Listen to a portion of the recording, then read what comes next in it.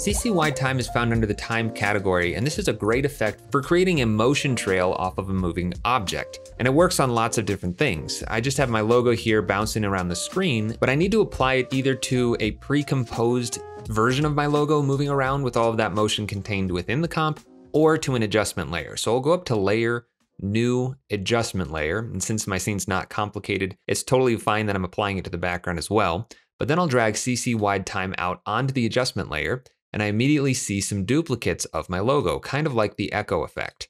But there are no blending options in this effect. It's very straightforward. I have forward steps and backward steps. These are the number of frames forward or backward in time that this effect is going to look to generate this trail on top of. So if I turn my forward steps all the way down to 0 and I turn my backward steps up pretty far, then I'm gonna have this big ghosting trail. And you notice that right at the beginning, it's pretty transparent, and that's because it is being applied to everything in my comp. So let me show you the difference between this and pre-composing this layer. If I go up to Layer, all the way down to Pre-compose, I'll call this Logo, and move all the attributes, meaning all of these keyframes and everything I've applied to the layer, click OK, turn off that adjustment layer, and instead apply CC wide time to just my logo.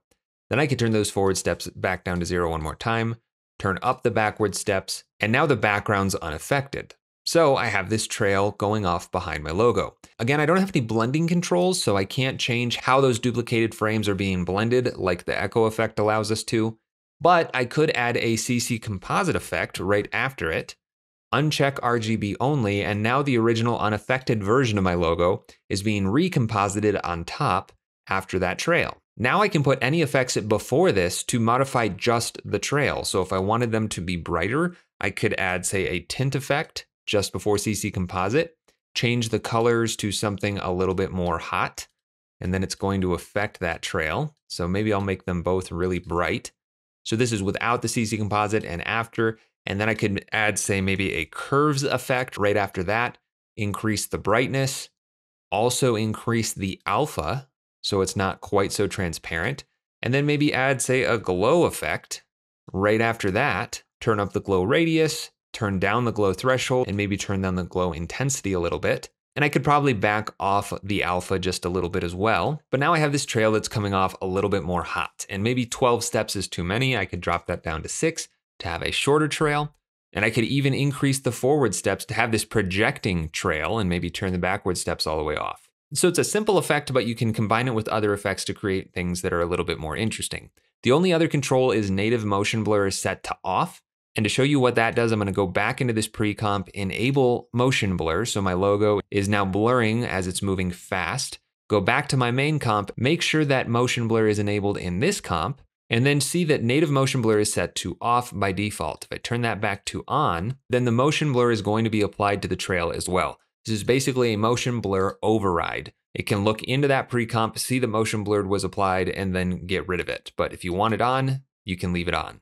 And you can also apply this to footage. Over here I have Shia LaBeouf. I've already keyed him out, and I put him on top of this background. And since he's separated from the background now, I could add that wide time effect and build a very similar looking effect. I'll again turn forward steps off, increase the backward steps, go forward in time a little bit and add a CC Composite, again to bring back that original unaffected layer, uncheck RGB, and then I could again do anything I want. We could apply a tint to make this look very halo-y.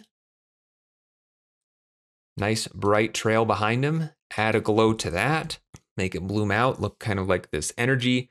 I could even add, say, turbulent displace before both of those. I could even put it before wide time so that it's affecting it before creating the trail, and then just keyframe the evolution so that it's moving.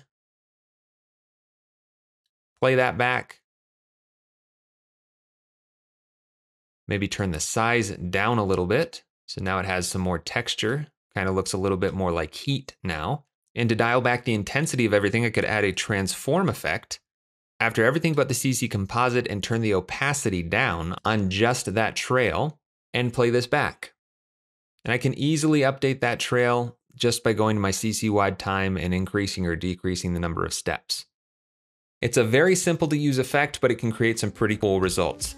That's everything you need to know about CC wide time. Hey, thanks for watching. If you enjoyed this tutorial, then check out the other ones here on my YouTube channel. And if you like my teaching style, then definitely check out my longer form content on Skillshare and School of Motion. And if you want to support more tutorials like this one, check out my Patreon. You can find links for all of that stuff in the description of this video.